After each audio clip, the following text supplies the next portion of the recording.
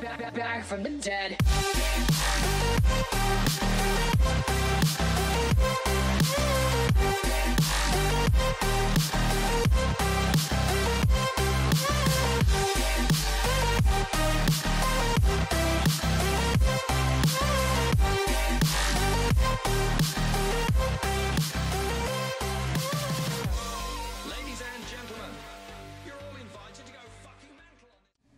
Hey guys, what is up? Welcome back to the channel. Today is an interesting chat. Elfie and I had ran across this a while ago, but this is for those of you that are brave enough to join the circle and summon an ancient LOA with us today. So there was a girl, I think this was a couple of years ago, not too long ago, and she was supposedly in a pagan group on Facebook, and she was into like summoning, you know, different entities, gods, goddesses, and she supposedly summoned this Haitian slash voodoo hoodoo god named Papa Legba. If I'm mispronouncing it, I'm sorry. I mean, tomato, tomato. But, and then a couple days later she was found dead, but it was all like really mysterious circumstances. So we kind of wanted to chat about this. Like, was it really like a paranormal instance, or was it just like the media running with some sort of ghost story like they're used to doing? So we're going to chat about that. Elfie's with me today. Side note, thank you guys for all of your kind messages on Instagram regarding my my torn ligament. So yeah, I thought I'd come on here and I chatted about it on Instagram, but I know not everybody follows me on Instagram. So I was supposed to have this outpatient surgical procedure done last week on a Wednesday, and I went into my doctor, and it was basically a follow-up, and then I'm gonna do a YouTube video about it. I don't want to go into like super deets here, but I went into my doctor. I haven't seen him, my surgeon, for like 3 or 4 months because he wanted my last procedure to heal and then go in. So I thought I was having complications, and I was like, you know, he had to do like an MRI and a CAT scan, or I'm sorry, just an MRI and ultrasound is what we did. And he wanted to see how it was healing and if we needed to do any more procedures on that leg. And he's like, well, you know, the good news is like the leg, it's healed, like you're good to go. And I was like, but why am I in pain still? And it's like predominantly like my ankle and my foot. And so I'm laughing because I'm like hysterically embarrassed at this point, honestly. So he's looking at my scans and he's like, so the reason that your foot hurts is that at some point you tore a ligament in 2 places on your foot. And then he like did something and like you could hear it pop, and I was like, oh. He's like, did you hear that? That's the ripped ligament. I was like, oh, well, that's great. So he was like, did you fall? Like, did you do something? I'm like, yeah, probably. Like, I fall often. Like, he's like, do you remember when you fell? And I'm like, no. I mean, I fall a lot. I don't know. And so anyway, I have a temporary brace on right now. My air cast is coming this week.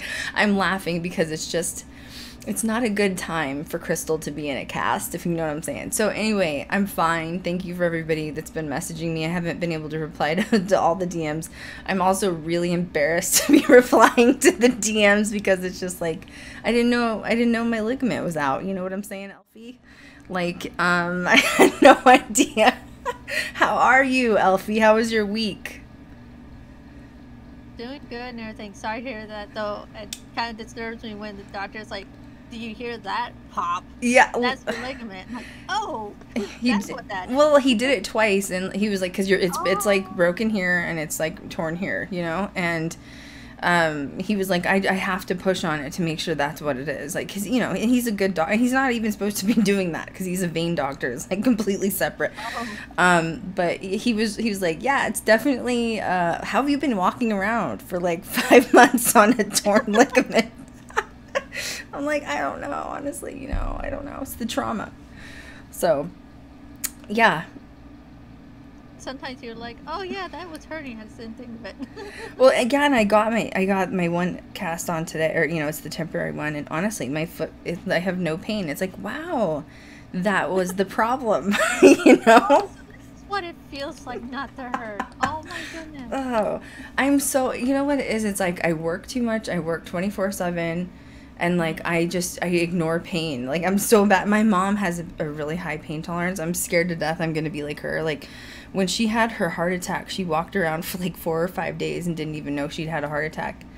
Oh, wow. I'm like, that's the Native American culture for you. Like, we're just warriors. We're fine. Like, we've been shot. We're fine. Everything's fine. So, anyway, I'm good. You know, it's really embarrassing to just be like, I had an issue and didn't know it, but that's fine, you know? No worse than this girl with Papa Legba over here. Yeah, this was a weird one. I mean, I've thoughts, and it's not even about the girl, it's more just like how it was reported and everything. Her name, Kat, right? Her name is Kat Rustin, is her name. Caitlin, or Kat is what they called her for short. So I saw this article. When did this officially happen? It says it was around May of 2020-ish, somewhere in there. Yeah, so this happened like pretty early on in the pandemic and everything. That's a rough way to go during a pandemic, you know? Well, that's the other reason why I'm looking at this kind of side-eye when it's like, we were at the start of the pandemic, this happens, like, okay, I'll hear you. Okay. Elfie's suspicious, okay? Don't be suspicious. No. Well, okay, first of all, let's start with hoodoo and voodoo. I feel like there's misconceptions with hoodoo and voodoo. I don't want to go into, like, a deep explanation because you could really roll with both of those.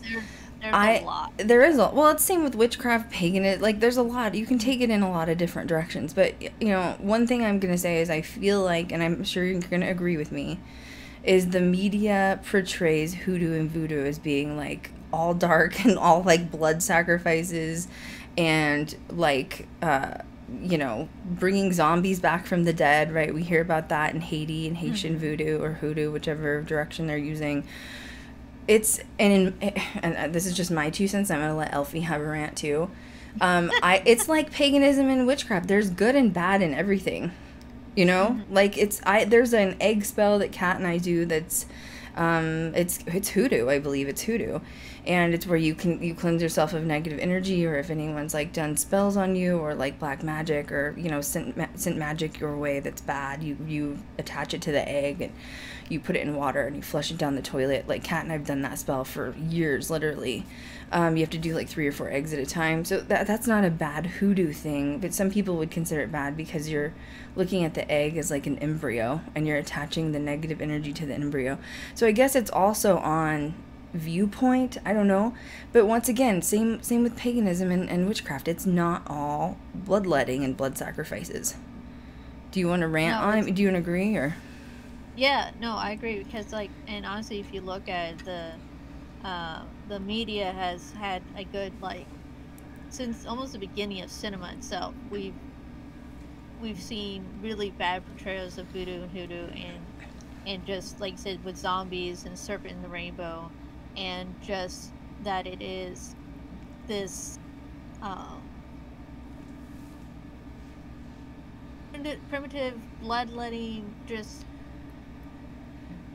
aggressive, yeah, it's a good term for it. And it's like, actually, if you look at it, it's like a lot of it deals with lots of healing and taking care of community and community workings and connecting with the spirit and ancestors. A lot of it is the bridging between the living and the dead, and worshiping the gods and goddesses, or the LOA, however you want to term it. Yeah, the LOA, who are the spirits of, who are kind of the psychopomps and in between, because there's like, they believe there is one supreme being, but it is like, I guess, too large of an encompass to actually connect with directly. So you have the LOA, who are the in-between psychopomps that connect to very small pieces of that supreme being, depending on what you need worked on or communicate with. And with the LOA thing, so when I started getting into LOA, I play World of Warcraft. I'm a gamer chick. I love World of Warcraft. I've been nerding out on that game for literally like 10 years or something. And in the last expansion, oh yeah, I love World of Warcraft. Like, I'm really bad about it. I love my characters. I'm really good at it. But in the last expansion, they had pulled in LOA, which are different. There's a LOA of death, and they have, so it's interesting to me, once again, like, yeah, you have the media portraying the bad side of hoodoo voodoo, yet in culture and media that we're all like, how many, there's millions of people that play World of Warcraft. Literally, there's even celebrities, like The Rock plays it, Ronda Rousey plays it, like so many celebrities play it too. But like, you have these people that are playing it and they don't even realize that the expansion was based on hoodoo, voodoo, LOA. Like, you're so scared of it, yet you're playing a game that is like surrounding this culture. Like, they almost did an odd to the culture of that, they appreciated it so much that they brought it in with, so it's so confusing what the media does, because it's like, you have the one side where they just make it seem all bad, and then the other side where they're incorporating it in video games and people don't even realize it, which is fine, but in other words, it's not bad. Well, they oversimplify it. They talk about, because there is, in this culture, there is such things as hexing and unhexing, and there are curses and such, and there are different levels and whatnot of practices. And like you said, with both voodoo and hoodoo and these practices, there's so many layers and so many different branches, because there's not just one type of it. I mean, we have, there's the Haitian voodoo, but then there's New Orleans voodoo, and though both of them have very similarities, there's also great differences between them. So it's not like a cut and dry, like, what's voodoo, and like just one answer will cover everything. Well, it's like, and over time, of course, it's going to grow its own different like branches, like much like paganism, witchcraft has. And the original voodoo came from Africa, right? When like, when slaves were brought over. Yeah. So who knows what the ancestors are actually practicing there on the grounds, because they're probably still practicing their old and current practices. But I feel bad for people that practice hoodoo and voodoo, because I feel like that's been demonized worse than witchcraft, don't you think? Oh, for sure. And it's one of those things, is like, because I've seen, there's quite a few documentaries you'll see on History Channel and various shows where they try to talk to current practitioners, and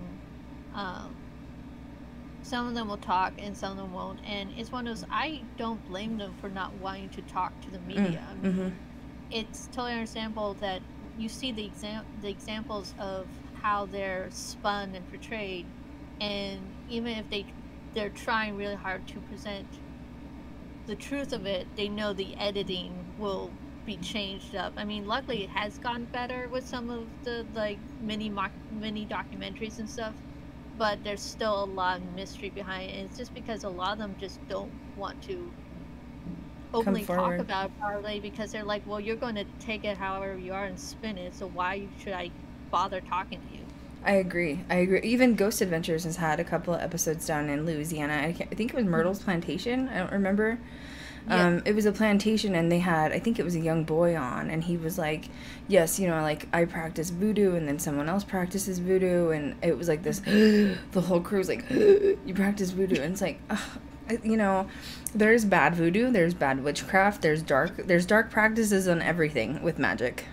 And the thing is, it is honestly, it's a religion, and it's like, it's no different than someone going to church or to temple. I mean, it is them going. Oh God, don't get Kat started on that, Elfie.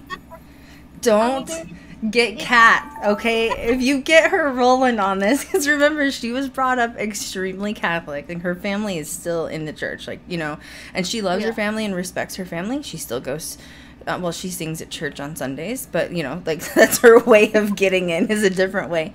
But, you know, she's like, you drink blood out of, like, wine out of a cup to represent Jesus's blood. That's a sacrifice. Like, you guys, like, you know, and people, it's so crazy how one religion is so on a pedestal where millions of people worship it at church, yet there's another side of it where it's like Haitian, you know, voodoo or even witchcraft, and it's like, oh my God, you do blood rituals, but wait a second, you drink wine from a cup that represents Jesus. So I feel like it's like the same thing. Like, that's when Kat will start rolling. Like, spiritual practices. These are definitely spiritual practices, and the thing is, I think, is there are times you will come across people who do the darker stuff, who practices things that not everyone agrees with, and someone will see that and say, and think across the board, oh, all of them do that then. It's everyone. It's like, no, everyone has their own practice. They have their own lineages. They have their own teachers. It is not just one and done. Mm-hmm.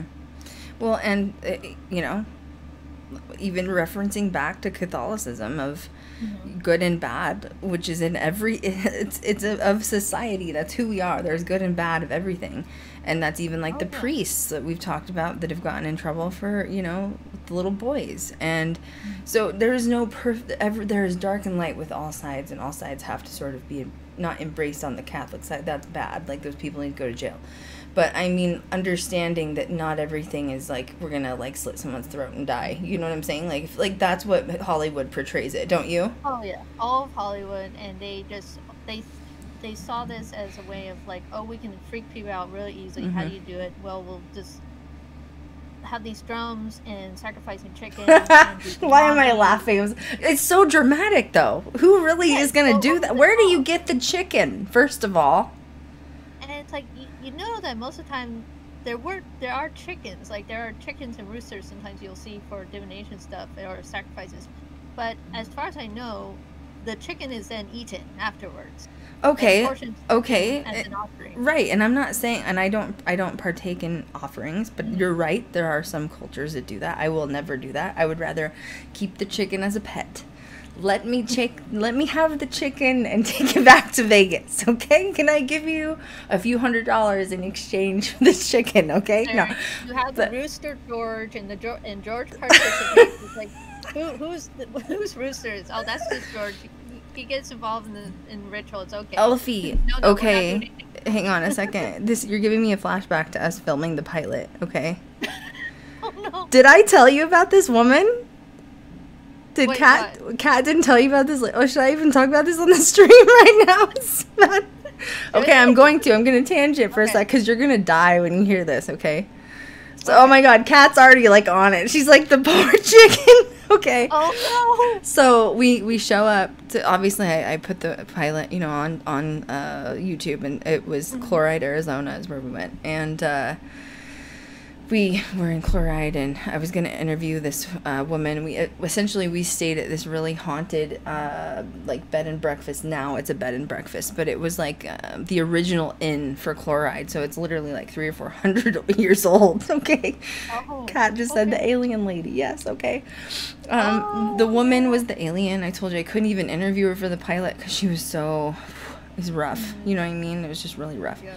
And so anyway, the second to last day, we're filming because we're on set for like 3 or 4 days. She comes over to us and she's like, yeah, the coyotes, you know, they get my chickens from time to time. And we're like, God, that's horrible. Like, why don't you, like, put up a fence or something? Or, you know, like, I don't know. And she's like, I can't. Like, I gotta let them, like, run free. And I'm like, yeah, well, then your chickens are gonna get eaten, man. Like, you know what I mean? Like, so then she goes, well, I think she named it George. She's like, I had this rooster, and this rooster was named George. And we were like, okay, where is this woman going with this? And seriously? I swear to God, this happened. Ask Kat. Kat, confirm in the comments I'm not lying. I did not know of a rooster named George until now. And she's like, but once again, so out of nowhere, she's like, I have this rooster named George, and he was really obnoxious, but he made a delicious soup, and I had to sacrifice him. What? And Kat and I were like, you know what? We have a few more hours left of filming. It's really time to go. Like, it's time to go. Look at the time. But how do you call something a pet and then you turn around, you know what I mean, and eat it? I don't, anyway. I mean, you don't, so, like Gordon Ramsay says, don't name the farm life. We were like, oh, we need to go. This is bad. We need to get out of here. But yeah, no, so I mean, I get it. You're right. Like, I don't agree with, but there are cultures still to this day. There was like an episode of 90 Day Fiance I was watching because I'm freaking obsessed with that dysfunctional show. And it's one of my favorite shows. And I was watching the show, and they were, I think it was Ethiopia is where they were living, which is probably Haitian, hoodoo, voodoo, who knows? Or not Haitian, I'm sorry, hoodoo, voodoo, who knows? And she married this guy, had his baby in Ethiopia, and they went home in Ethiopia, and outside of the house when she arrived, his family pulled up with a goat.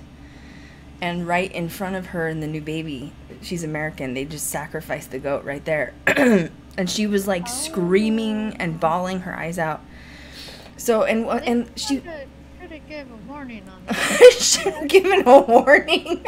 I know, I understand probably why they did it, like the reasons, but oh god. I feel like someone's like, don't tell her, just do it. Well, his family, he was the only one that spoke English, I think, out of the whole family. And she was crying her eyes out. Her baby saw it. Like, I'm sure the baby won't remember, but she was like, oh my God, why did your family do that? And he's like, it's celebration of life. We give the goat's life back to God because he gave us our child's life. And she's like, you didn't have to kill the goat. Like, she was really upset. But once again, so I'm just giving examples of, like, you're right. It's a cultural thing. And no, we wouldn't do that here. But it is something practiced in all other cultures across the world, and there's nothing we can do about it. I think it's partially that. And I think it's partially, like, at least in rural America and everything, we are so far apart from our food these days that, like, I don't think, unless you live in the countryside or live on farm, I think not many people really think much about the process of your food going from the farm to the table and everything. So it's like we're very disconnected from that too. That's why I'm pretty much vegetarian. Yeah, I can't. I do. It's true. Like that's why I was vegan for a long time, but it's hard for me. I still do incorporate chicken, but I empath the shit out of animals. And that's why I can't. And kids. I'm terrible. Like, I'm just, it's so bad. I would have a farm if I could already. You know what I mean? I mean, the pilot, we tried to rescue a Chihuahua. I saw that too. That was just. I was like, no, leave me alone. I told Kat, I was like, we're going to be filming a series and we're gonna be out on the road and I'm gonna come home with 20 dogs just from freaking filming across America, oh my God, that'd be so cute because I'm like, oh, fur babies. Oh God, I'll have to find like rescues anywhere. Okay, so let's just get back on track because obviously we're way off in left field, but it's fine. I love doing that. You know what I mean? Okay, you did research on this. So what's your, like, what do you spurred out what you started looking into this with research? Yeah. And it's one of those, like, okay, so with Papa Legba, it's one of those, like, unfortunately, he apparently gets mixed up between, like, when people show visuals of Papa Legba, like, everyone, I think we mentioned it, the American Horror Story, Coven and everything. We haven't talked about that, but you can, do it. That was another inspiration for the stream. I love all the characters on American Horror Story. Although I can't watch all of them because some of them are so gory. Like, the way they film that is way too damn realistic. Amazing. Like, the whole production crew is amazing. But yeah, that was another part of this stream. It's just, I love when they bring these characters to life. Mm-hmm. Oh, and they put so much detail. Yeah, the gory part, especially, like, it's just sometimes very sudden. Like, oh, that just happened. Okay. Jeez, Alfie.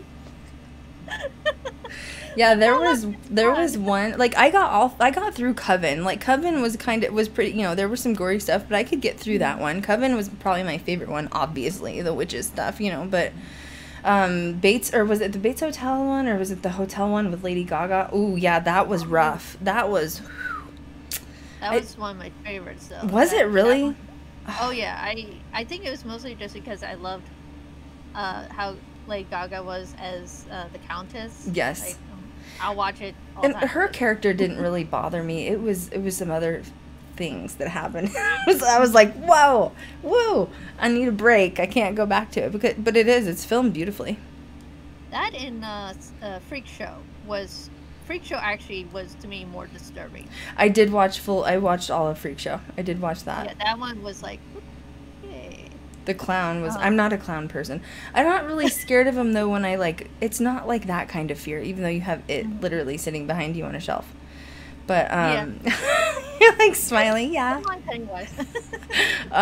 But like, yeah, I'm not a clown person. I'm not a doll person. Mm-hmm. But it's not like nightmare style. It's just like, ugh.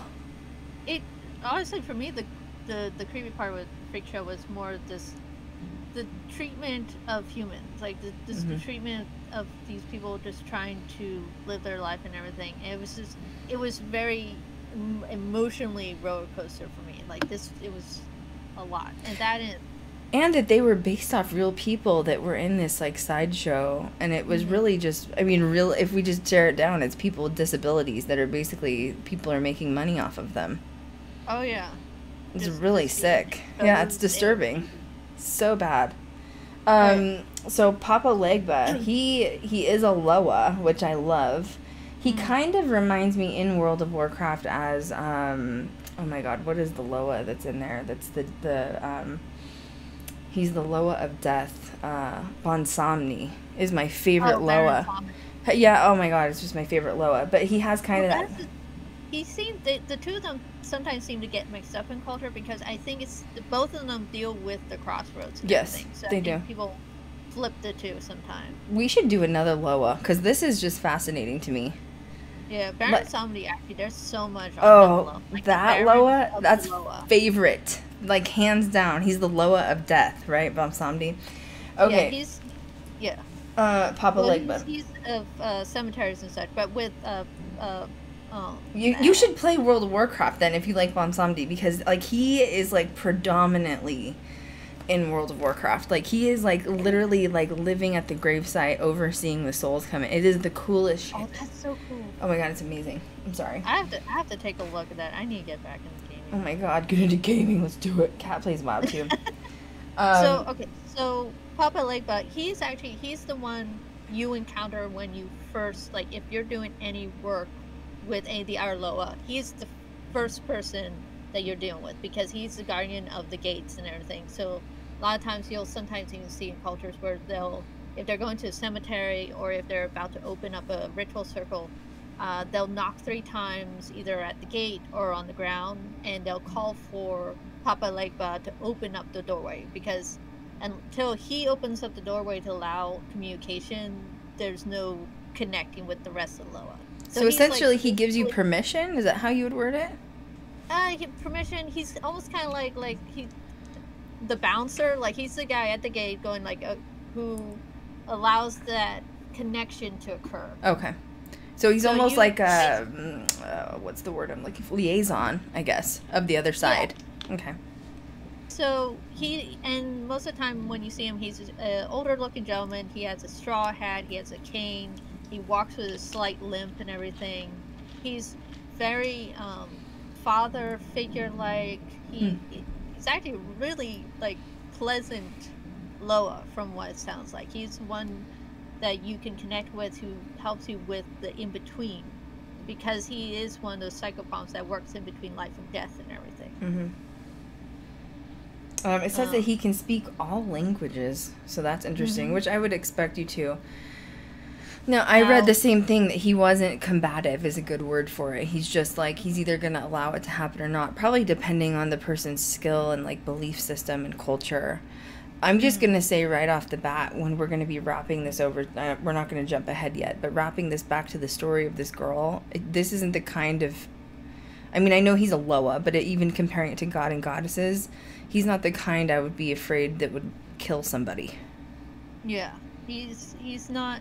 He doesn't really, like, there is a trickster nature to him, but it's not a malevolent trickster nature from what I've at least been able to cover. Now, since a lot of the voodoo at times does have Catholic imagery and Catholic saint connection, he's often connected with Saint Peter, who's the saint of the gates of heaven, who holds the keys of heaven. But also Saint Lazarus and Saint Anthony as well. Interesting. Now, when they say he's accompanied by dogs, do you think that's like a hellhound image, or just regular, like the dogs of like guarding the gates, essentially? I think it's partially guardians of gates.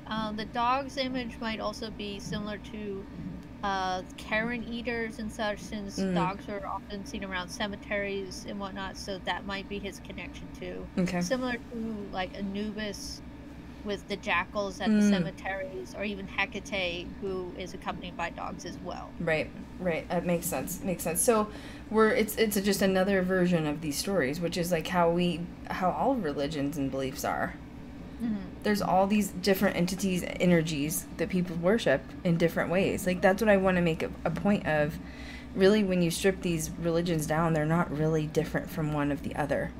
They're just like, the core belief systems are similar. They've just been kind of spun in different directions. And that's where I think the fear needs to be sort of removed from. So a lot of people say he's seen as like a father figure. Now, the trickster is like, he's supposed to be a jokester type of thing, or he like makes you solve puzzles or riddles or something like that. Yeah, it's like he has a humor about him, because it's one of those, he's there to help, but it's not like he's going to hand you the answer. It sounds like almost like he's going to make you work for it. Mm-hmm. It's not going to be a simple thing. But he's not there to be like, because there are like tricksters and jokesters, and there's malicious ones and slightly less malicious, but he does not sound like the malicious kind necessarily. So now, like any Loa or god or goddess, in order to communicate with them, obviously you have to do some sort of a summoning, or summoning a circle, seance, and there's usually some sort of offering that's included. So what kind of offering do you have to bring in to bring him in? Well, it's pretty simple. Like, his colors are like black, red, white, and yellow. And then offerings will be oftentimes like stuff you can leave at the gates of the cemetery are candy, rum, cigars, coffee, basically some sort of nice food offering to show your respects, because that's the other thing, is like you're calling on Papa Legba to help you connect with the spirits of the cemetery or the ritual, and you're basically, this is this kind of like good etiquette if you're entering into someone's house or something. Mm-hmm. Now the question is that I would like to address is, if the girl Kate, or what was her name, Caitlin, if she didn't do this properly, I saw on social media people were saying, oh, because she didn't summon him correctly, he killed her. Is that usually what happens if you don't do a summoning correctly? I don't think so, no. I don't. Elfie? No. That was so polite. I don't think so. No. Okay. It's one of those things. I mean, similar to like in Paganism and Witchcraft, people are like, oh my god, if you pronounce it wrong, like the gates of hell will suddenly crack open or something. Like, most Jesus, that got extreme. Holy crap. Sorry. Well, that's the thing that annoys me, is that they make streams like, if you do this spell incorrectly, everything will go wrong and you'll be cursed. And it's like, more likely nothing will happen. The only thing I've had go wrong, I have done, there's one time I summoned a circle and I was doing a spell. It was just, bring like, money to you and like, the, abundance spell type of thing. And I had summoned the circle and I realized I left everything I needed in the other room. Okay. So, and I'm like, I'm kind, even for an experienced witch, if that's what you want to call me, I was like, well, shit, that was stupid. Like, so I was like, okay, shut the circle really quick and then come back in. Well, I did it so fast. I reopened the circle again. I went the same direction to open it. Okay. And then I ran out of the circle, came back in, and I was like, I am so dizzy because I ran out of the circle. So like, but once again, are you going to burn in the fiery pits of hell? That is something that humans have made up, people, okay? Like, Jesus. I've heard people do spells where, like, abundance spells or love spells, where it kind of goes wonky. It doesn't go, like, horribly wrong, but it, like, doesn't go the way they want. And it's usually how they worded it or something, and just kind of snap back wrong, and they're like, okay, don't do that again. Okay, yeah, I have an example for that. I knew somebody, Kat and I used to know somebody who did blood spells. And when I say blood spells, it was their own blood, okay? I mean, not me, okay? I don't care what people do. Your body, man, you do what you want. I don't care. But, and they, another thing with spell work is you don't want to do 400 spells at once, okay? Because, like, you've got to make sure the first one completes itself before you don't have too many tabs open at once. Exactly. No, that's a perfect way of putting it, Elfie. Don't, you know, when you're on your computer and you have like 400 tabs open and your computer shuts down or it gets slow? Yeah, that's spell work. Don't do 400 spells at once. Like, do maybe 1, 2 max, let them play out, and then do another one, you know? Like, there's a reason you do like a full moon spell and then a new moon spell, because you can't have that many going at once. But anyway, this person that we once knew was into blood magic, and their own blood. Fine, do your thing, I don't care. And they would do a spell every day, every couple of spells, and I'm just like, and what ended up happening was they had a lot of bad things happen in their life. Yeah. And I think it's because you just can't do that. You know what I mean? A whole bunch of that just collided with each other. Well, yeah, the universe, like, you just gave me like 400 requests here. I don't know, like, I can't, like, wait, you're not being patient at all. Like, and which do you want first? Right, yeah, like, literally. And then it gets into a jumbled mess. So that's the only sort of thing I've seen with repercussions of doing spell work is, like, you know, don't do... Go ahead. Oh, I was just going to say, like, there's... To me, I think maybe people get confused. Like, there's daily ritual you can do. Like, there's daily ritual work to recharge yourself, to reset altars, to make offering stuff that you can do every day that is just kind of cycling through the energy and helping keep your practice up and everything. And then, like you said, there's the doing 400 spells and just overloading yourself and the universe, and the universe going, what do you want first? Right. Well, mantras, daily, you know, manifestations, what are you talking about?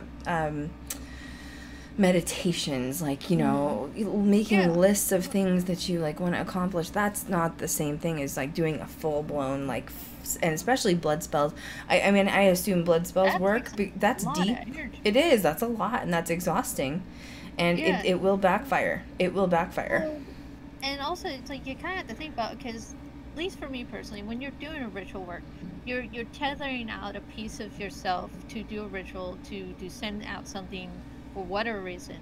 So if you've got multiple going, that is a lot of your personal energy being put out there with nothing really coming back. So you're going to end up just depleting yourself before anything might come to fruition. It's so true. And you need to make sure there's some good intent behind it, because not everybody believes in the rule of 3, which means if you put something bad out there, it'll come back to you times 3. I do believe in that rule, but I've also I've had people put hexes on me and curse me and stuff, especially being on YouTube. And I've known people in my life, too, that haven't liked me, that have done stuff. They've admitted it to me, like, face to face. And I'll be like, well, nothing happened, boo. And they'll be like, yeah, I just wanted to apologize because it came back to me threefold. And I'm like, well, it's what you get, you know? But, you know, none of my business. So, yeah, there are rules when it comes to magic. But it's so Hollywood to be like, oh, yeah, she summoned this LOA and it killed her 2 days later. And you're like, oh, God, here we go again. And from the looks of it, it was like a comment or a post or something. And they're like, someone found it, like, oh my God, it was this is the reason, and everything. It's like, we don't know the reason. You seem to be jumping now to a conclusion. Exactly. Well, now, okay, I guess we're going to jump ahead. It's fine. This girl that summoned him was white. I'm just going to say it. I know that I'm white passing, even though I'm Native American. And so I'm not ashamed to say, like, I think race was a factor that was brought into the negotiation that was ongoing on social media over this girl. People were basically saying that she was white, and because she summoned a Haitian LOA, who is of African American culture, he basically was shunning her because she was some stupid white girl. I don't really think race was the problem here, to be honest. Like, in my opinion, on the other side, I don't think race is an issue. You know what I mean? Like, I think that's a human experience. I think that's an earthling experience. I don't think that she was killed by the LOA because she was white. What do you think about it? I don't think so, just because there is many different... Voodoo is African religion and everything, but it also has evolved and changed, and depending on which branch you're talking about, there are so many different people and cultures who do who are involved with it. And I think, like, if you look at the photos, you see this very much young white girl and they just zeroed in on that of like, oh, she caused trouble because of this. Yep. That, and it I think is that I can understand where some of the hostility comes from, because there has been so much discussion in the occult and paganism, and even in the voodoo culture and stuff, from looks of it, at least online. I don't know, like, in person or anything, because that's not area of mine. But there is this continued talk about appreciation and appropriation. And I don't know if this is people's knee-jerk reaction of, well, here's another white person culture I have a perfect example. For it, which is, there's a thing, I don't know if you've seen on social media that's going around, but it's been a thing of I think it was kind of started by the newer generation that's coming up, and it started on TikTok of people saying that do not buy or use white sage unless you're Native American. Oh, okay. I'm sure you've seen, this is all over TikTok. I've heard of the big debate back and forth about Oh, yeah. It's still ongoing. And, Kat got on the phone with me the day she saw it, and she was like, how do you feel about this? You know what I mean? Like, essentially they're saying, like, do not ever, and I've, in rebuttal, because I like to play devil's advocate, I have seen Native American people, not the younger generation, get on this train of, white people can't use our sage. I have seen Native Americans say that. I think I've talked about this before. I asked my spirit guides to get my grandmother involved because I wanted to know her opinion on it, because I couldn't see the problem in it. I didn't see how that was cultural appropriation. For me, other Native Americans or indigenous people can feel that way if that's how they feel. I disagree with that. And the message I sort of got from my grandmother was, she came to me in a dream and she said, we were oppressed. We were on the Trail of Tears and we survived. And we did not survive genocide for you to be sitting there fighting over sage. So that was a really strong statement from my grandmother. And she was like, if someone needs help, we want them to incorporate sage into their, you don't have to be Native American spiritualism to use it. So I highly disagree with that, with cultural appropriation when it comes to spiritualism, because, sage has been known for, hundreds of years to remove negative energy and negative spirits. And I don't expect someone to have to follow Native American lineage just to be able to use it. There's another thing that's online that says, like, okay, well, if you're white and you want to use sage, you can use it as long as you buy it from Native American, vendors. And you have to get their permission. I don't agree with that either, man. I'm sorry. Like, support small businesses for sure. But then they were saying, like, the white sage was stolen from the indigenous lands and the white man was recreating it and then doing agriculture. And I'm like, where did y'all get this from? Like, that could have happened somewhere maybe. But there are literally farms for white sage in California. I've been to those farms. Like, they farm it. And it's just, I don't know. I don't think that you should be like, oh, sage is owned by indigenous and you can't use it unless you're indigenous. I'm indigenous, and I had people coming at me saying, you're too white to be able to use sage. And I'm like, because I bleach my hair, I have bloodline. I'm registered with the tribe. Like, it shouldn't matter what I look like on the outside. So it's just, it's the human experience, in my opinion, of earthlings fighting over useless wars. And I've heard the debate, and I think part of it was debate over whether or not, like, white sage was being over harvested, if it was going extinct, because some people were like, oh my god, it's going extinct, it's being over harvested. And the other one was the use of the word smudging instead of using the proper word, instead of using the word smoke cleansing, because it was the idea that smudging is a particular form of cleansing, and then just the general. Well, they were basically saying smudging is the spiritualism of the native tribes, and which is true. Yeah. But, like, I'm honest to God, like, if my grandmother were here, she would be like, this is ridiculous. Why are we even having this conversation? My family, you know, my grandmother escaped poverty because the res is poverty. Like, I mean, to this day, the res is poverty. I still have family on the res that's just poverty.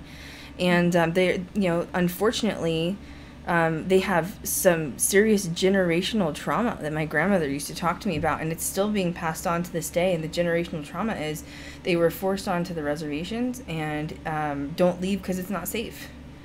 We were forced onto the res and don't leave because it's not safe with the outside world, and then they're afraid to leave. And then you do get things like this happen, that we don't want to share the stage with the white people because they already took everything from us. But my grandmother escaped poverty and left because she said she knew she needed to. I wouldn't be here if she wouldn't have left the res. You know what I mean? And she was really ahead of her time. And my family is very much like build a longer table, not a wall type of people. Meaning, like, if you want to incorporate our religious beliefs and spiritualism, please do. If you have a demon in your house, please go buy some white sage. Please do. You know, like, I just, it's, and this girl, like, she, you know, Caitlin, whatever her name, Kate Cat, she identified as pagan. She was in, like, a pagan, like, Facebook group and whatnot online. Yeah. She was a witch, and then she got interested in hoodoo and voodoo and started incorporating it. People are saying, oh, she's white, she shouldn't have done that. Now, I can't speak for people that are of hoodoo and voodoo, because I don't necessarily call upon their gods, goddesses, deities, LOA. But, like, I do think that if you have some sort of interest in the culture, it's okay to incorporate it. Well, I think it's one of those things where it is that line between... It's that knee-jerk reaction between appropriation and appreciation, because it's also that thing where I've seen the overarching extreme where there is one thing to be aware of different cultures and to try to understand, learn, instead of just like cherry picking stuff. But then people get to the extreme, like, well, because you're not from here, not from this culture, and aren't the right type of person, you're not allowed support, but don't buy or read or anything, but still support, which I'm not sure how that's possible. Well, going back to my culture of Native American, I was interested in witchcraft at a very young age, and my grandmother loved spiritualism, and, you know, she didn't call it witchcraft, she called it spiritualism.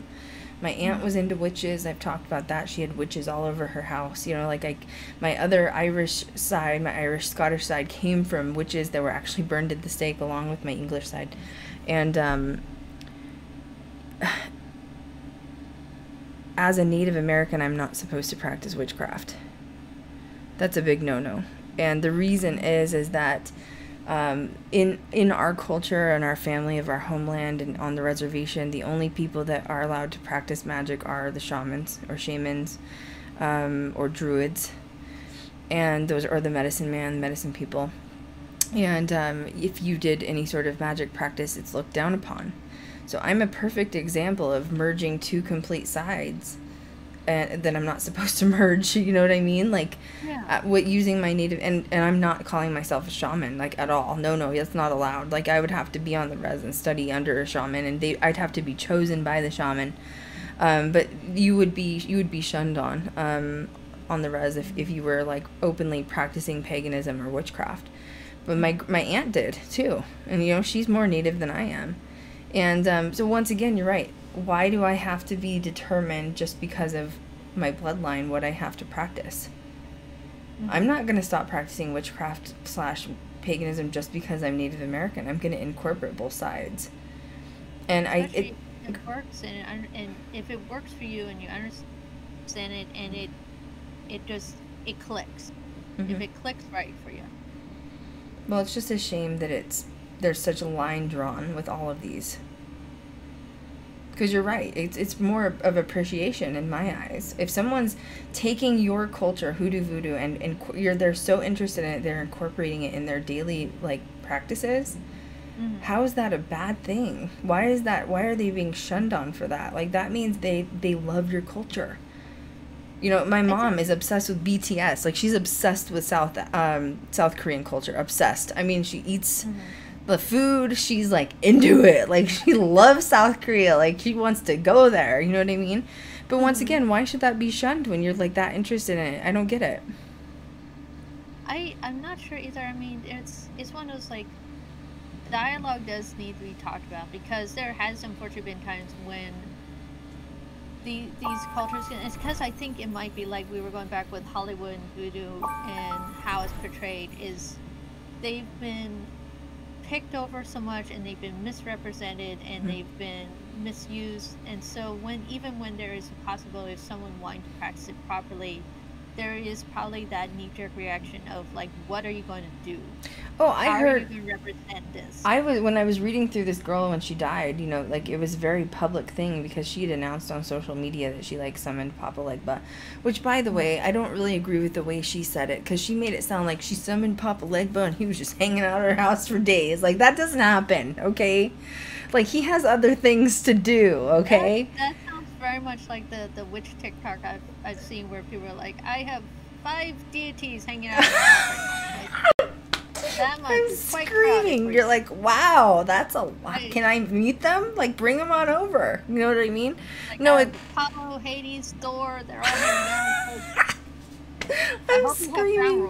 Oh my god, I'm dead. Because it's true. That's how it sounds.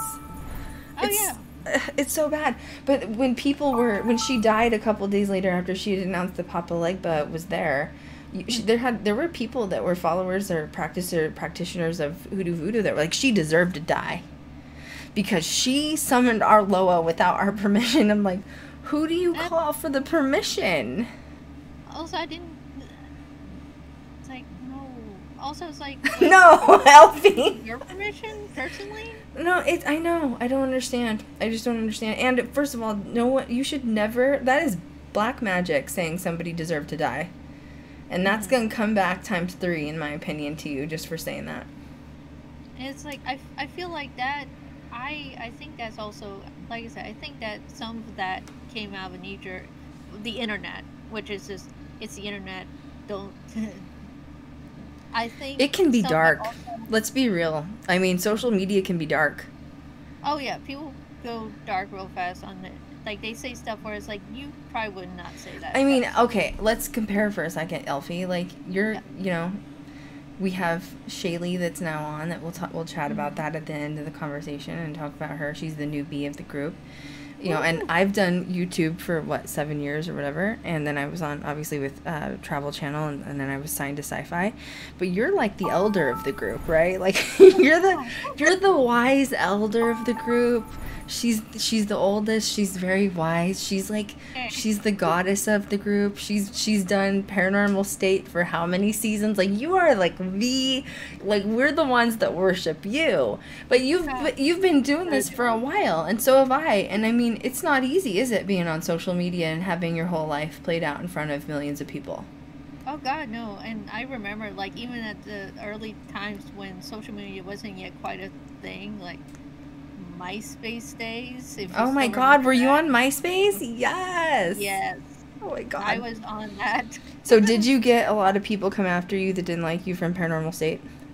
I had a few. I don't think it was quite so bad as probably like today it would be, but I did have my fair share of people being negative and like really just horrible comments of like, especially the backhand ones, like, oh, you're this, but it'd be better if you did this, this, and this, and like, oh, thanks. Don't read my YouTube comments then, girl, okay? I used to be able to manage them. I just let them go anymore, you know what I mean? Oh, yeah, I learned really early, like, don't read the comments. Don't react, because I did react a couple times to comments because I raged out. Did you? I did that in the beginning. Did. Yeah. I raged. But then you learn real quick, like, oh, wait, these are just trolls. These are people who literally hop on, make their smart-ass remarks, and then they flitter off to the next place to be the troll. So it's one of those, like, just don't... That's when you do shadow work, though, and you realize when people are so angry enough to, like, write out a book comment to, like, tell you how bad they hate you and how dumb you are, is like, wow, they have some serious, like, energy inside of them that's, like, dark, and, like, that's a reflection of themselves. Like, it really is. So much of it's projection, and so much of it's, like... There was a point where I felt bad because it's like, you just spent this amount of time saying this stuff when it's like, don't you have energy to put into something else for yourself instead of just being angry? So yeah, I've seen the ugly of it, and it's one of those where I think that's the I have to you have to look with like these comments here with Cat when With the how cat they girl. reacted. Yeah, I know. Uh-huh. It was bad. And I don't know how much of it is like I think part of it's trolls making their comments, and then part of it might be also people knee-jerk reaction of like, oh, which TikTok or just media fluff stuff dragging voodoo through the mud some more and making assumptions. Yeah, I agree. But it's sad. Like, both sides. Like, I agree. Like, their belief system, voodoo, shouldn't have been dragged through the mud so bad. But I also agree, like, even when someone's passed, you shouldn't go and be like, oh, I'm glad you're dead. Like, whoa, that is black magic, ho. Like, whoa. Like, also, it's like, you also have to think, too, like, the family is also, no matter the cause of the death, the family is grieving because they lost a daughter and a sister. Like, it's still a human being. Oh, I know. But that's what social media is. Like, it's soulless sometimes. Oh, yeah. Like, I mean, I have, like, my Instagram's under control. Like, Twitter goes off the hook sometimes. Like, I get some people that are just ranting. And then, honestly, I'll just, like, mute them. I'm like, you know what? I want you to watch my stuff. I just don't want to see what you have to say back. And, like, sometimes Kat will call me and be like, this person messaged you on, or sent you a tweet, and it was horrible. And I was like, oh, I can't see it. You know why? Because it's muted. I can't see you, and it doesn't put me in a bad mood. No, it's true, but it's sad because it shouldn't be so dark, but it's crazy. Like, that's proof of how much struggle is going on this planet. Yeah. You know what I mean? Also, I think some of those comments probably were not so much directed at her personally. I could see it possibly just at the press of how they spun it. Like, they take this one bit and they spin it to, oh my god, this big thing, when it probably wasn't. Well, and so that's a perfect tangent to go on to where it's AHS, because didn't AHS make him into, Papa Legba was basically the devil, and he was taking the souls into hell or something like that? So, I mean, that's why, you know, it's like, that's not even what this LOA is about, and now the LOA is in the media again, and they're like, great. That was 2013 was when Coven came out. And didn't they have to do, like, human sacrifices or something, and in reality, to pull in Papa Legba or, like, worship him, you don't have to do any sacrifices. Yeah, it was Marie Laveau, and she had made a deal with him. Basically, she would sacrifice a baby every year to stay immortal. Marie Laveau, that's the voodoo queen. Yeah. I think that's just an excuse to want to sacrifice a baby. Who does that? And where does one get the baby? I don't get it. I have so many, not that I really want to know the answers, but I have a lot of questions. Where do you get the baby? Who's going to be like, take my baby? Like, what's wrong with you if you do? Like, you know what I mean? Like, you make a post, I need a baby for everyone got it for you. Oh my god, what is wrong with people? Like, literally, you know what I mean? But, like, yeah, I mean, so obviously, so they're saying Marie Laveau did Papa Legba wrong. But really, out of nowhere, everyone's going to start defending Papa Legba. Not that there's anything wrong with that. But, like, they're all offended now because he's in the media all of a sudden, you know what I mean? Like... Well, and the thing was, too, is, like, I really enjoyed Coven, the whole bit, but... Like, oh, me too, oh my god. Marie Laveau, I can't remember the actress name, but her playing Marie Laveau was awesome. The visuals was awesome, but then when Papa Legba showed up, first of all, when I saw him, it was like, Baron Samedi? But they're like, Papa Legba, I'm like, no... Right. No, right. But they were confusing the two. You're right. They once again muted the two LOAs together. And then you see them like snorting drugs and just being, basically they made more out to be like a devil figure. And I'm like, that is so not right. Oh, you're going to get so much hate. But okay, but on the reverse side, okay, because you know I love playing devil's advocate. It's my freaking favorite thing in the world. what would happen on TV? If they were to take something and take the image of Jesus and turn him into a drug addict and make him look crazy like that? People would lose their minds. Oh, yeah. Lose it. I mean, like, oh jeez. But the point is that, like, okay, so you can take a Haitian god, we'll just call him a god, you know, it's easier than a LOA. Yeah. And you can turn him into the devil. But, like, if someone took that to Jesus, oh my God, okay, the South has risen again, it's the end of the world. You know what I mean? Like, literally. I mean, people probably lost their mind when you had that movie Dogma come out and you had Buddy Jesus. Mm-hmm. And they had... with Ben Affleck. Yep. I remember that movie. People probably lost their collective. Well, and imagine that wasn't even when, like, social media was a thing.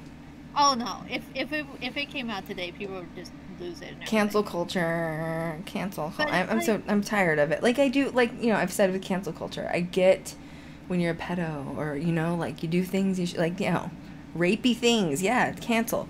But, like, just Eminem, leave him alone, man. You know, like... Well, the thing was, okay, so I get, okay, so first off, like, with American Horror Story Coven, I would hope that no one would ever take that show and utilize it as education or how-tos of any kind. It is strictly entertainment, ghost stories, and horror. It is nothing, there's no level of education. It's cool that they do base off some actual people, right, and you can pull that part. But it should never be like, this is how to do a ritual. I think that's why I like Chilling Adventures of Sabrina. It's not spot on perfect, of course, because it still has to be made for Hollywood. But it was pretty closely accurate to the way you do, like, a summoning circle. Like, I think that's why I liked it, because it was the most realistic version of seeing witchcraft being brought to the media and it not being shunned. I think with that too is, like, even though it was very, like you said, very glamorized and such, it really did showcase more, like, there has to be rules and balance, and a lot of it was a lot of sympathetic magic and everything. So that was pretty cool. And with the Coven, I know for sure, like, okay, if you actually had Papa Legba, how he actually is presented, pop up, he probably wouldn't have been that, like, people have been like, who's this? But everyone has always seen Baron Samedi in the top hat, and like, there's a Baron Samedi in a 007 movie, and so he's more recognizable. But they're like, well, just switch the name out, no one will notice, but everyone noticed. Everyone's like, wait, you just how did you just mute two LOA together? I'm confused. Yeah. So it just, I feel like I don't know where they were trying to go with that, and it's like, why did you make him like a devil figure, like this super evil, when you had beforehand, you had Marie Laveau actually doing stuff to help her community and heal her community, but then she turns around and sacrifices babies. That, I don't know, it just, they're like, we can't make them too good, we gotta remind people that they're actually evil or something. There was something the other day, I can't remember what I was watching. I think I was watching it with Kat. I think it was on the Gaia app again. But it was some episode that was talking about, like, the term Hollywood is, like, literally means, like, it's something like land of spells or something. There's some, like, meaning behind it. And, okay. And don't quote me. I'll have to go back and find this. But Kat and I were like, oh my God, it makes sense. But it was basically saying, like, Hollywood, it literally means, like we're controlling you through the media of, like, the propaganda we're giving you and feeding you. Not only, and I'm not ragging on it, because obviously I'm a filmmaker, and obviously, like, we want to shoot a series, like, that's the ultimate goal. But we also want to do it right, and we don't want to shame these religions, and, like, there's so much history, like, you just need to let it speak for itself. Like, it's cool to watch and understand without making it into a ha-hoo, you know what I mean? Or hoo-ha, whatever. A ha-hoo. I'm dyslexic. Hoo-ha. Oh, shit.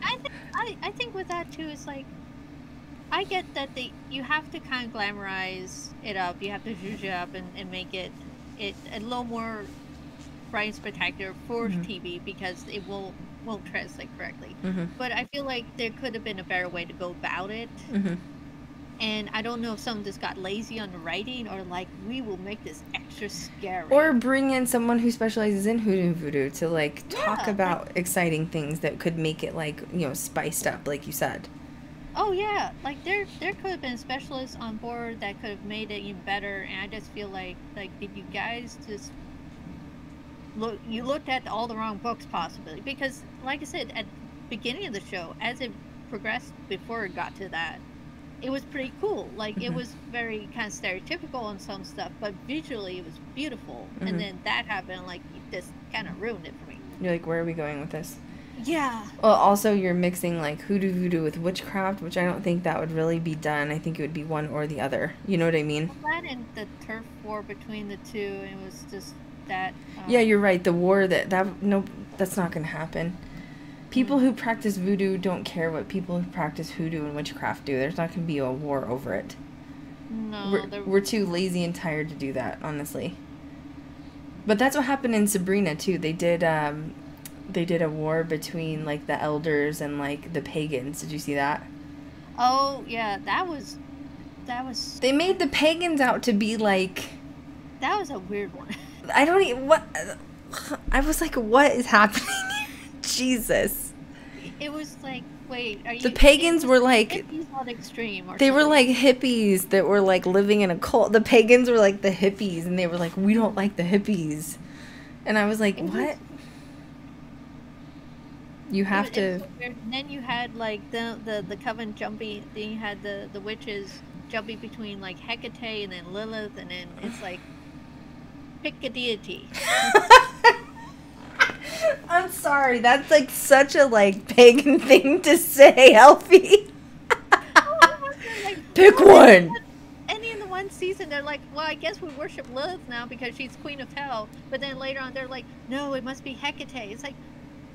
Is it basically whoever answers your call is like, yep, we're going with that well, one. and it was the Church of Satan, and then that changed to what was it? It changed because he like Satan got mad at him or something, and then it changed to something else. I don't even know. And I was like, what's going on?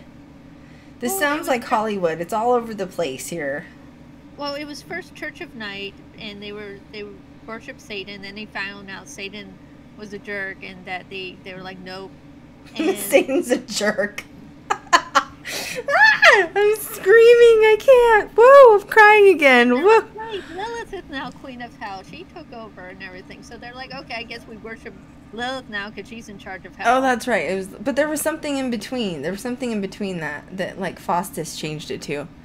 Oh, that's right, because he was kind of trying to bring it back old school or something. He's like, I want to bring it back to the way it used to be. Yeah, I can't remember. Or I guess witches were subordinate and the sort of wizards were in charge or some. That's a mood. He was having like a midlife crisis. Jesus, Elfie, you say the one-liners, I swear to God. Oh, God. Kat says, Elfie's amazing. She is. Oh. Okay, I want to talk about Kat, though, at the end. Not our Kat. Yeah. The death of Caitlin Rustin. She died on April 19th of 2020. Mm-hmm. So it was all over the media that her death happened. Virginia teen dies. She was 19 years old. 2 days after summoning ancient Haitian voodoo deity Papa Legba. So, okay, I tried to find her, like, obituary. I tried to find her, I tried to find information on her death, like, if there was, like, an autopsy report. Couldn't find that.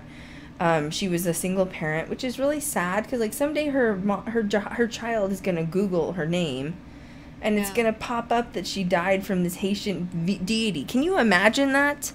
Your child, you're dead and gone, and your kid has to grow up and Google that you were doing black magic or something, and you died because some creepy monster came and got. It's just horrible. It's just horrible.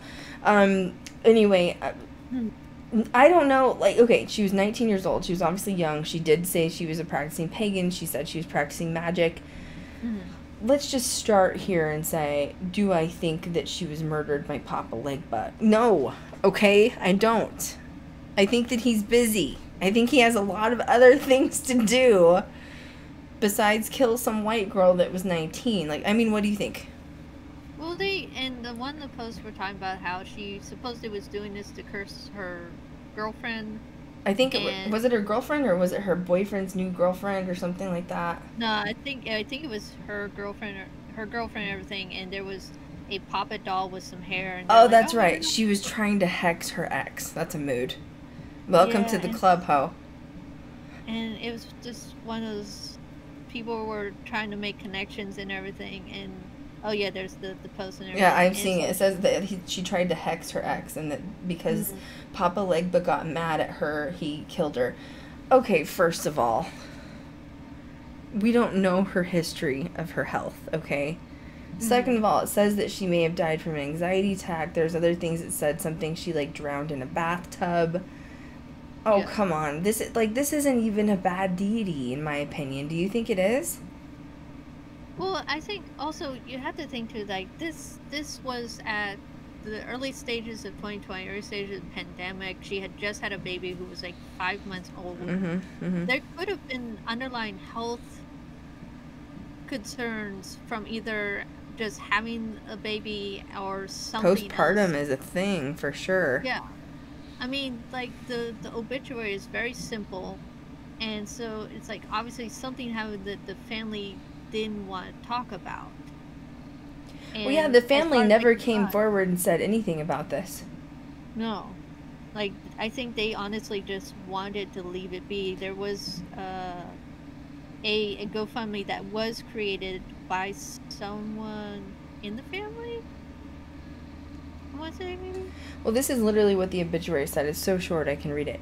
Caitlin Ann, or Kat Rustin, 19, bright spirit who inspired others to forge on during challenging times.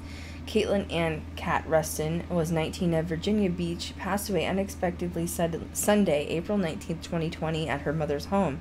Caitlin was born November 29th of 2000. She was raised in Virginia Beach and attended Plaza Middle and Green Run High School. Caitlin was a proud new mom and adored her new baby, Aaliyah. She was always the bright spirit of any gathering, and her resilience was to keep going in challenging times, inspired by many of her family and friends. Caitlin will always be deeply loved and very missed by all. Nothing on what happened. Honestly, yeah, there was a GoFundMe page on April 23rd that was brought up. It was a campaign titled For Aaliyah, Her Daughter, in memory of Caitlin Rustin. As of May 1st, 2020, the campaign exceeded its goal of $2,000. Then it was sitting at over $9,200 on that day. Then they kept upping the amount because obviously the media took the story and ran, felt bad, and started donating. I hope that the kid got it. I highly doubt the kid got it. Probably went for like funeral expenses. It says campaign description explained of the goal, providing a trust fund for Aaliyah. You know, and I hate to say this, but this is what happened when Christian died. I talk about this in my book. Christian was declared a suicide when he died in 2015. He came to me in a dream and told me he was murdered. He said that he was involved with some bad people and it was a drug deal sort of gone bad. And his girlfriend at the time set up a GoFundMe page. We have a huge circle of friends in Colorado, and everybody donated, mainly because they needed the money for his, cremation, funeral, burial expenses. And it exceeded $6,000 within a couple of days. It ended up getting up to like $12,000. And the girlfriend withdrew the money and never paid for Christian's burial. She went and took the money and spent it on drugs. And Christian's brother had to step forward, who's in the military, and paid full for his brother's cremation and burial costs. So, I mean, I hate to say this, but this happens a lot, and it's sad because there's people out there that really need it, like actually need it, and they're going to take the money for what it's supposed to be for, versus people that just abuse the system. And I hate to say it that it does happen because it happened to Christian too. Yeah, it happens too often. Like, there's so many times when there's a tragedy and you will see GoFundMe's, and that's when you definitely have to fact check, make sure, is this GoFundMe actually going to go to where you're hoping, or is it just someone doing a money grab? Another thing that I wanted to kind of chat about is I have a couple of her tweets that she was talking about before she ended up dying. So apparently they were active. If you search Kat Rustin, Kat Rustin, Restin. They are there, or they were. I haven't seen them. This is a page that actually took screenshots. But she obviously talks about doing occult practices. She talks about being publicly Wiccan. She says, let people live and have their own religion. If someone is into something different, accept that. Stop saying, no, you come from God. Don't use that against people for their religion. She also said that she talked publicly about summoning Papa Legba. She talked publicly about using voodoo dolls or doll babies, and she would use hair for them. So I think that was the part that was probably looked down upon in the Haitian hoodoo voodoo communities, because, you know, and I will say that, this is what I will say. I've never done dark spell work, and I'm not expecting Elfie to respond, because if she has, that's her business. That's not publicly that it needs to be talked about by anybody. It is up to the practitioner to ever, you know, admit that or deny it. But I will say that spiritual practices like witchcraft are very private practices, and I don't think they should be publicized most of the time. Now, if we're like the four of us, Elfie, myself, Kat, and Shaylee, are going into a location doing a summoning, you know, like we're doing a seance.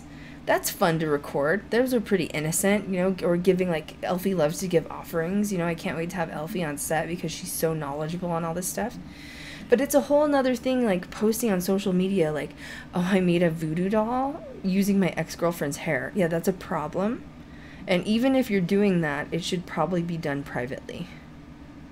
Well, yeah, for me personally, I've always, okay, so I will post, like, I'm very, like, I think I've maybe posted a picture of my altar, like, twice ever. Because, like I said, there's a difference between, like, if I am out doing a public ritual or public event, or even if we're, like, investigating and we're doing some sort of ritual or offering, that's in the public space to me, so that's totally fine for filming. When it comes to my own personal, like, ritual work or spell work, I keep that very private, because I at least feel like if you're doing spell work, you don't want any kind of interference. I feel like if you're going to post a picture of, like, here's my spell I'm about to do. Well, but I feel especially like someone interfering. Especially, with that. Yes, absolutely. You know, even Kat and I have done spell work together, and that's fun. It's fun when you have, like, your little coven and you're doing it together, especially when it's, like, abundance and, like, money spells. Like, those are fun. That makes you feel like you're, like, you know, the universe is listening to your little coven or whatever. But it's a whole nother thing when, and like I said, I've never practiced dark magic, but I sure as hell if I wouldn't be posting it on social media. I don't think, you know, in my opinion, like, it's interference, and social media, words are spells. Words are spells. Even if you're writing a sentence or two about the voodoo doll on social media, words are spells. And now people are coming in, and now it's involving other people. And you're right, it's getting interference. And who knows what kind of backlash you could get back for that. Also, like, if you're doing baneful magic, you don't really want to post that publicly, because, like, the person you're probably doing baneful towards probably will see right that. Yeah, Like, well, that's what I mean. By the way, I'm doing this spell on you. I know, and fine. Like, you know, she's gone, God rest her soul, wherever she's at. I hope to God she's, like, safe away from Papa Legba and all these people that were harassing her online. But, like, why she would post a photo of her voodoo doll from her ex makes no sense to me. That tells me that she was screaming for attention, and that maybe she was struggling with some mental health too. Because if you post things wanting people to see them, obviously. And so I just, you know, and who knows, you know, she was trying to hex her ex-girlfriend. That's why people are like, good, she should have died from it. Oh, come on.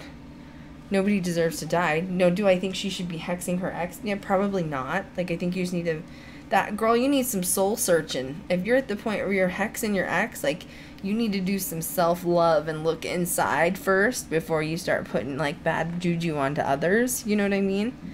Yeah. We also have to remember, like, she was 19 years old, and she was still, like, a baby, just out of her teens, and so she was still probably very also early in her path work, and everyone did the ridiculous stuff when you first started magic. Everyone made mistakes. Like, unfortunately, a lot of times now, a lot of it's on public.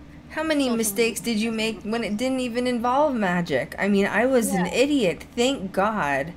Social media wasn't around when I was in my early, I mean, there was, like, you know, MySpace and Facebook. I think MySpace became a big thing when I was, like, 19. I was on MySpace.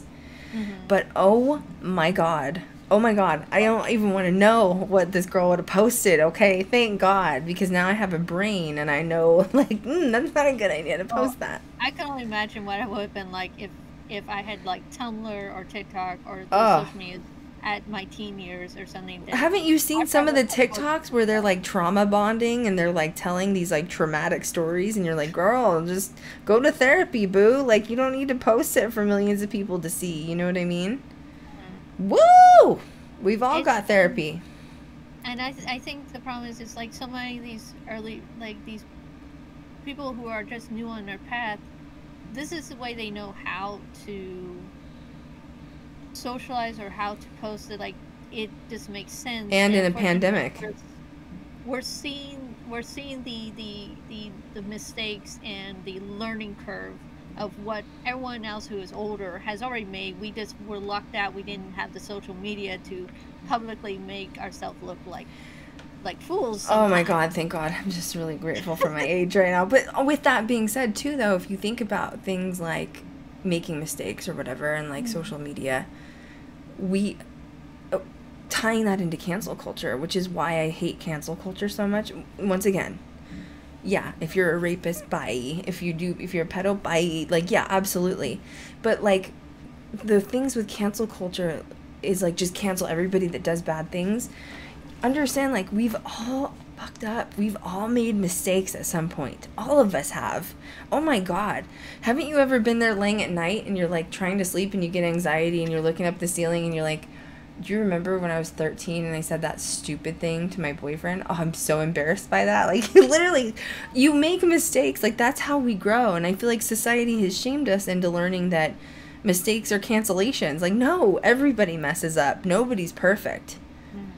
You know, but you shouldn't be canceled for it just because you made a mistake.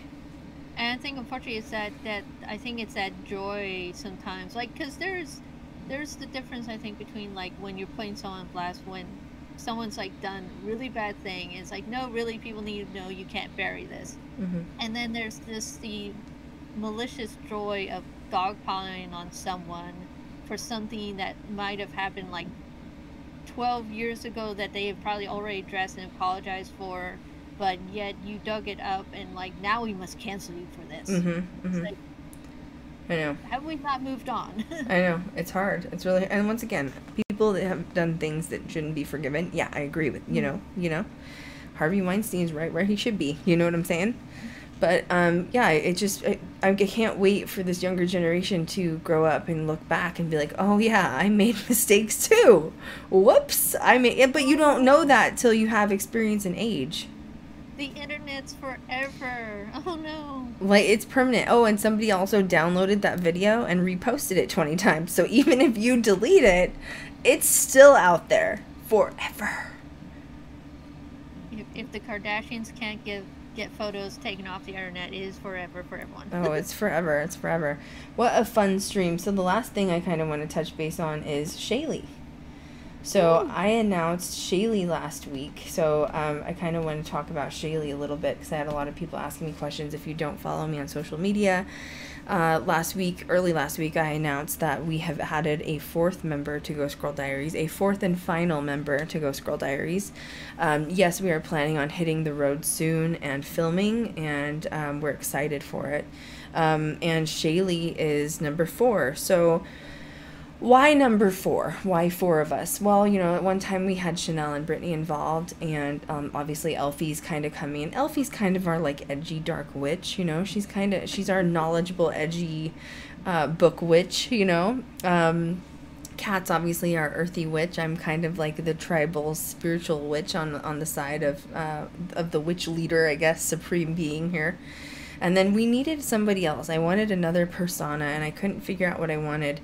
And I was I had a lot of people apply to be a part of us, and the problem is that you know, we're going to be going to some scary places potentially in the future, and I want to make sure there's somebody out there that can handle that. And a lot of the people that I would interview, I would say, can you handle being in the dark alone? I know that sounds like a very simple question, and most of the time they said no. Most of the time. Elfie's like, great, that does a lot of help, you know what I mean? Like, apply for a paranormal show. Can you be in the dark alone? No? Okay, well, this probably isn't going to work. You know what I mean? And it's true. That eliminates quite a lot right there. I feel like you should have thought that through just a little bit before you applied. You know what I mean? So anyway, I had done a lot of interviews over the past, you know, months, literally months of interviews. And I met Shaylee a couple of years ago. Shaylee used to work at the Haunted Museum in Las Vegas, and she was my tour guide a couple of times, and she was obviously a fan of Ghost Girl Diaries.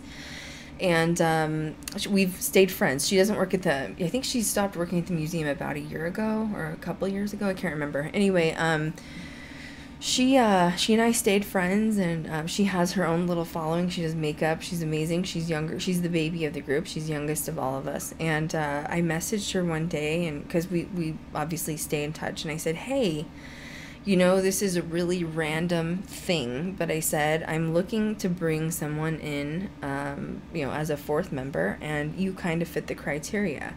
So I want to bring Shaylee to my house. Obviously, this is the studio, and have her in for like a podcast chat so you guys can get to know her. But the gist of her background is she did have a lot of paranormal experiences as a kid. I'm going to let her share some of those. And she worked at the museum for, I think it was over a year, maybe 2 years.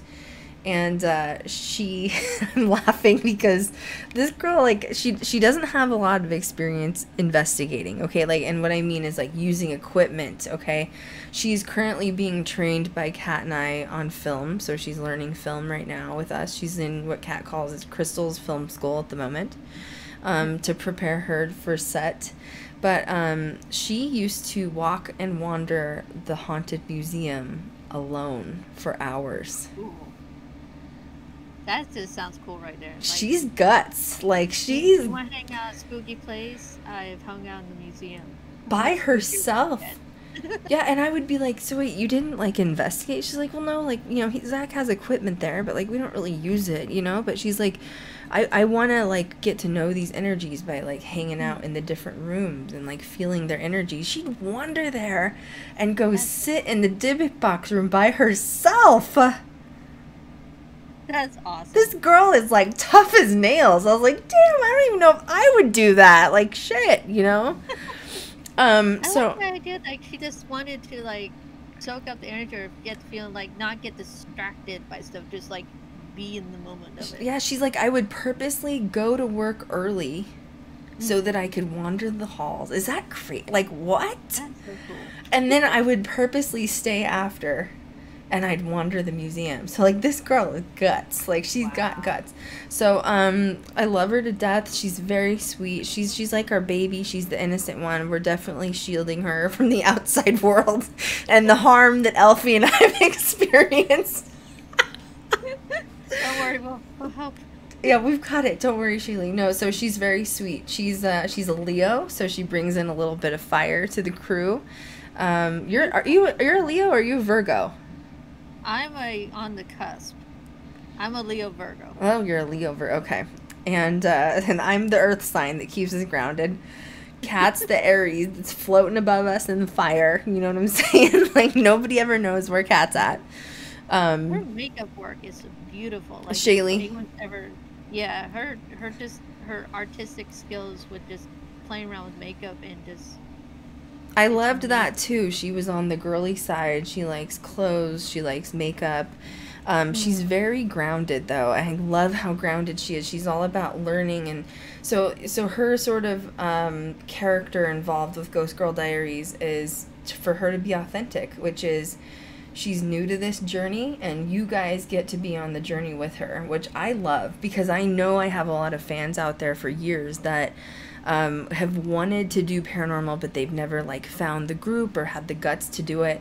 And now you get to be on this journey with Shaylee, where she's the newbie, but she's like very enthusiastic like you guys.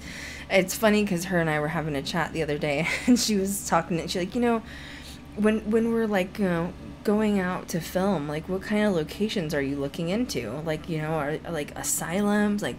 And I looked at her and I said, Shaylee, I don't think I can find a darker place than the museum. Like, you worked in the museum for like 2 years, boo, and I don't think I can take you anywhere worse than that. So, you know, I think you're going to be fine. You know what I mean? So I'm really excited. What do you think of Shaylee so far? I think she's awesome. Like, I've only been able to chat with her here and there, and like I said, her makeup's amazing. She's very enthusiastic and seems to be really just want to learn and very eager to learn, and that's why I love, and just like, yeah, let's just do it. I met her. I totally, like, I at least so far I see that I have no problem with the idea of like her going, like, we going into a place and it's like, okay, now we have to go to a super dark place. She'd be like, okay, cool. Yeah, I mean, yeah, pretty much. She's like, she'd be just cool with it, like, sure, whatever. Yeah, well, that's what I told her. I was like, Shaylee, I don't think I can, literally, like, the Dybbuk box is in there, like, the Devil's Rocking Chair is in there, like, there's a severed head now that's in there. I don't think I can take you somewhere worse than that. And she was like, yeah, you know, you're right. I'm like, yeah, I'm right. Like, and you were, like, alone wandering, like, you know what I mean? So, yeah, she's very great. I met her last week, and I had to hand deliver her a film book, and we were chatting for a few minutes, and she was like, I was, you know, explaining to her I want her to read the whole book, but, like, I want you to read a couple of chapters and then take away and then come back and then, you know, like, don't. And she's like, no, I'm gonna go home and read it all. And I was like, no. She's just very excited. She's very excited to be on this journey, and I'm excited. I love having that she's in Vegas, knowing that when we start getting ready to travel and stuff, that I'll have her to be able to help me prep equipment. And so, yeah, it's great. It's really, even though Kat's going to be moving out at some point. And before we're traveling, I think we're all going to go on vacation, right, Elfie? We don't know what we're doing yet. So far, the only thing we've confirmed is maybe going to a couple of shows in Vegas, and that's about it. There like, yeah, I would like to go to the beach, but forever, right? yeah, why don't we do like Vegas for a few days and then drive up to like Lake Tahoe before we hit the road? I think that'd be fun. Oh, I've never been up to Lake Tahoe. Oh, it's gorgeous. Clear water. Oh, crystal clear water. It's gorgeous. At least on the south side. But yeah, so I mean, we can do Cali, but just I don't know. Cali's a mess right now. You know. It's a mess right now. I don't know if I'm ready to go to Cali right now. Like, I need the pandemic to end first. Oh, man. Well, that concludes today's podcast, guys. So thank you guys so much for tuning in. I will have this uploaded tomorrow, possibly tonight, whenever it downloads. And what are we doing next week with Kat? Do you know what we're doing next week with Kat? I can't even remember. Google Sheets. Let's go see. I should have this pulled up before each time, but I'm really irresponsible. What are we doing next week, Kat? Do you know? Kat's like, I have no idea. Oh, I just went into the wrong. Oh, Atlantis. Ooh, that'll be. You guys are doing Atlantis May 7th. Oh, we have some tea on Atlantis, and then my birthday is May 10th. Cool. That was my chosen chat because of my birthday on a quarantine again. Awesome. Yeah, I love Atlantis. Oh yeah, I watched a really good documentary. I can't wait to share what I saw about that, because I definitely think that was a past life for me, for sure. I was definitely like a mermaid or something. I don't know. This life, I was like. Actually, that works perfectly because it's the whole mermaid month and everything. Elfie. No, But literally, oh my god, jeez, Elfie's one-liners. No. Look up the month. It is a artistic month of mermaid, and people will try to do, I think, almost every day a mermaid theme. I thought it was like May the 4th be with you. I thought it was like very, You know, I wish we'd go to Disneyland. We could go to Disneyland for vacation, but they're only letting locals in right now, so we can't do that. I just feel like I need to be by water for the vacation. You know what I'm saying? Yes, no, I understand. Like, I've been wanting. I have never been a huge beach person, but suddenly it's like last year, I wanted to be by a beach. I wanted to see like ocean. It's because we're freaking in quarantine still. Literally. Like, I need a large body of water. Ooh, we could go to Carmel. We could go to Carmel. That has whale watching and dolphin watching. That'd be fun. We could do that. That'd be fun. It's not too far. That would be cool. I like how we're planning our vacation on the podcast. Thank you everyone for being involved in our plans. Where do you want to go? I don't know. What are you feeling like? Oh man, thank you guys so much for tuning in. Make sure you follow us on social media. Also, Kat and I are going to start up the TikTok for Ghost Girl Diaries in the next probably 3 or 4 days. So if you're not following us yet on TikTok, make sure you find us at Ghost Girl Diaries because we're going to start that up. I'm excited. We're going to do like we have a lot of ideas, you know, ideas for everything. Are you going to do the TikTok dances? No, absolutely not. And, you know, here's why. I was a cheerleader in high school, and so any dance that I do is going to turn out I'm going to look like a cheerleader. I'm going to be like rah rah, and so I'm not going to do that. I don't get the TikTok dances, to be honest with you. But you know what? Whatever floats your boat. Like, I'm good. Yeah, I'm not into it. Like, I don't know. I don't do the hair flip thing and stuff. You know what I'm saying?